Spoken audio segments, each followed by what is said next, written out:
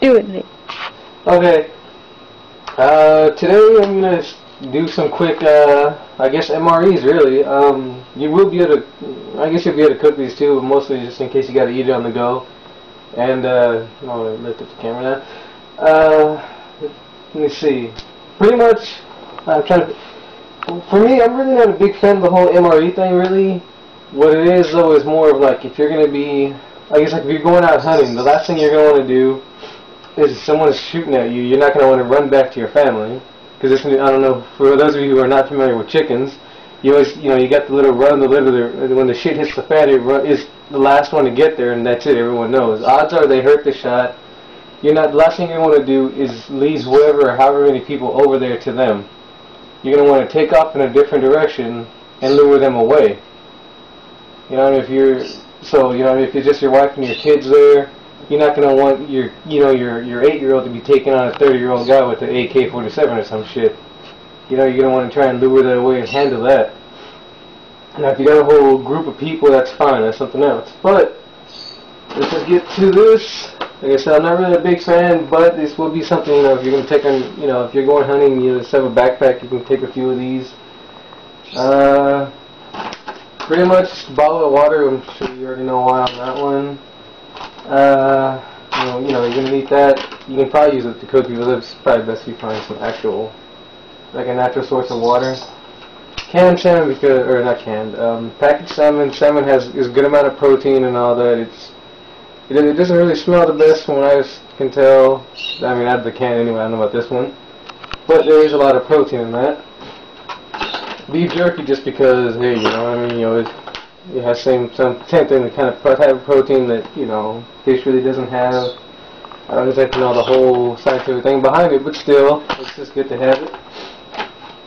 Peanuts, because I don't know exactly how much protein a jerked up meat would really have. And peanuts are really good for protein similar protein that meat actually has. It's small, lightweight, it's really cheap. I mean, I've seen cheap where I got this one just on a rush. And some ramen, because you don't have to cook it. You can eat it like this, like it's a cookie. I mean, it's best. It tastes better, obviously, if you do cook it, but it's possible to do it. And let's see, some Jello. If you're out in the cold, if you're out for a long time, you can get your water. Best again if you find some natural source of water, and you can just drink some of this down. It's really cheap. It gives you a lot of calories, so in the winter it'll really help out, especially. And just Hawaiian Punch packets, some flavor packets. Why? Because it makes you feel more human drinking something flavored, And some little fruit snacks, because hey, we all need something like that. That has a good amount of vitamin C, which you're gonna need. Because believe it or not, you can't catch scurvy. You don't got to be a pirate or nothing like that to get that. Some hand sanitizing wipes, just for hygiene. And I'm going to get back to as wide as these two in just a little bit. Because, and here, some napkins. I'd say I put like 10 in mine. Because, let's be honest, sometime after you eat, once it goes in, it's going to come out. So you're going to want those hand wipes to sanitize. There's not going to be soap, a bar of soap in a faucet anywhere. And if you can, buy one of these real cheap, or just some extra needles. They sell packets of needles, and they sell packs of little spoodles. You can throw that in there. Just throw one of these in there and put the. I had a patch of matches. I don't know where I put them. Anyway. Pack of matches, you throw the needle inside the matches, and you have one of these inside your little MRE. Because for those of you, I'm sure most of you remember the whole Revolutionary War, when our forefathers are there having to sew their clothes, like after a battle or whatever, when they were marching and everything. So it's just good. You don't want torn clothes in the winter. You don't want torn clothes. You really just don't want torn clothes. You never know what's going to get inside your clothes. Best to at least have as few holes as possible. And this is pretty much what it's going to look like afterwards. You're going to want to tape everything together and make it closer. You can pull these out. As you can see, I just taped all this to the water. I didn't have this on me. I took this one from Taco Bell. It's a spork, and if you can cook the ramen, you know, it's a free spork. They're gonna look at you kind of weird why you're taking a handful of sporks, but who gives a shit? And here we go. Ah yes. Almost forgot this. These, just because you're gonna want hygiene. I mean, you know, you never know how long you're gonna be gone. You know, having to, you know, just hide out.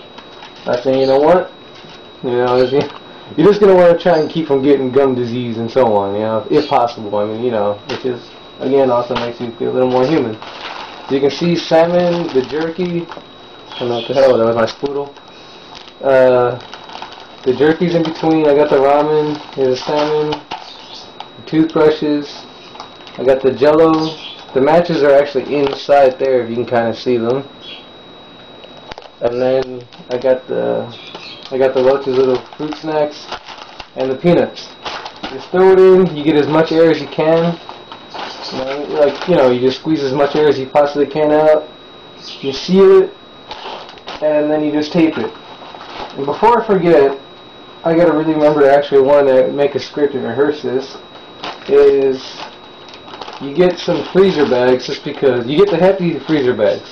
One, hefty just because I would assume, I'm pretty sure they're naturally more hefty than the regular bags. Freezer bags also a little thicker. It'll help preserve your food and all that, and especially, again, like I said, if it's winter, it's going to help out. You know, I mean, for those of you like, well, in case you're thinking, well, you know, I mean, you might have a backpack or something, you know, you got your food at your camper or whatever, yeah. But the whole part of prepping is, I would say, it's kind of like investing in silver. Or in metals. The best time to start is always the best time to stop is never. So if you're if you're out hunting, you're gonna want to prep in case you run into something you may not be able to handle. Like I say, you're not gonna want to lure them back to your wife and kids. Or if you're a single mom, you're not gonna want to lure a group of guys to your kids. You know, you're just not gonna want to do it. I mean, if you can handle it, great. But the odds are you're gonna want to try and take down as many as you can. And lose them as soon as possible. Then get back. It's not foolproof. It's probably not even well thought out. But again, like I said, if you're gonna run into some stuff, you're not gonna know what to do. And you don't want to, like I said, you don't want to be like that chicken that runs back to the crowd of people, especially your wife or your kids or just your kids. Let's see. I mean, if you can, I would say I'll put rice, but I mean I have a bug out bag where I got instant rice. But again, that's more like something else. That's more of I'm moving with a group of people. This is more if you're on your own and you got no other choice. I think right now I guess I'm really just rambling, so I guess I'm just gonna kill it.